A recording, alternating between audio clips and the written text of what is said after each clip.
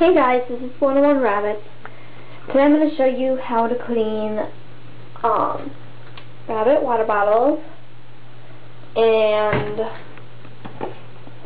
food and water dishes. What you need is just some hand soap, not hand soap, dishwashing soap, a rag, and a towel. So I'm first going to show you how to clean a dish, and I have 3 dishes here. It's pretty much the same for a water or a food dish, so I'm just going to show you how to clean it. First, you're going to take the water dish or food dish and rinse it out with warm water.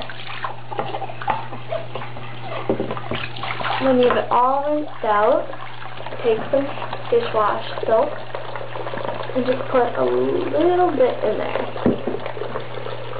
I don't know if you can see the soap in there or not, but it's in there.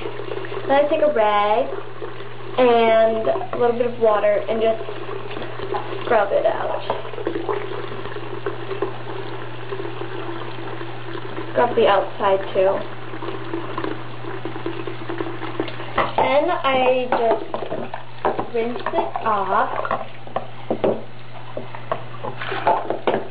and try to get all the soap out, because especially if this is a water dish, you don't want soap in the water.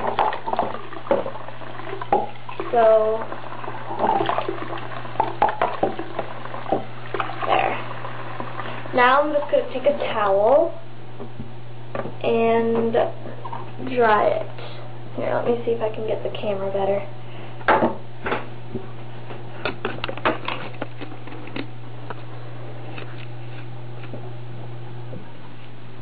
Just dry it off.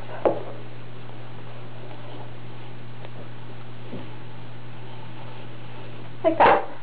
And then you're done. So it's pretty easy for a water dish, just like cleaning dishes, you know. And if your food or water dish is dishwash safe, you can put it in the dishwasher. So that's what I normally do with my crack dishes, because they're fine as long as you put them on the top shelf. So, yeah. Next, I'm going to show you how to clean a water bottle. I'm just going to let the soap kind of die down there, because I don't clean my water bottle with soap. First thing I do is I take the water bottle and unscrew the cover. Like that. Then just dump the water out.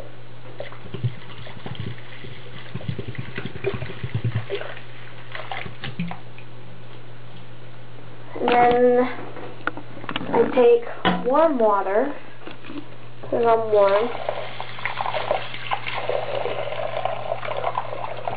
and let's see, just fill it up with warm water. Then I go and I just shake it, kind of cover the top of it so that water doesn't splash out. And just pour it out, and then add more warm water,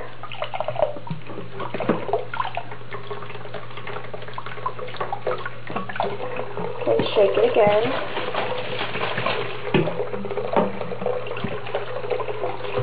and then you can do that a few times, and then I take and turn off the hot water and put it to cold. And I just add some cold water in there and shake it, then dump it out. And you could do it with warm and then cold a few times. And then I go, and that's pretty much it I do. But my bunnies don't normally drink out of a water bottle, so I don't really have to clean it that often. And here is the spout. I don't know if you can see, but let's see. Right at the tip here, there's a bit of hair. Oop, and then I'm just gonna take that off because I don't want hair on the tip. So just kind of rub that off. Okay. Then I'm gonna take cold water, rinse it off, turn it over. And since water bottles have the little ball in it, you can see, whoa, little balls. It's not made for water to go through the tip and out the bottom, or vice versa. So it's kind of hard to rinse it out then. So what I do is I just fill the tip up with water, and I take the spout and just tap it like it was a bunny drinking. So then the water's going through the top and out the bottom.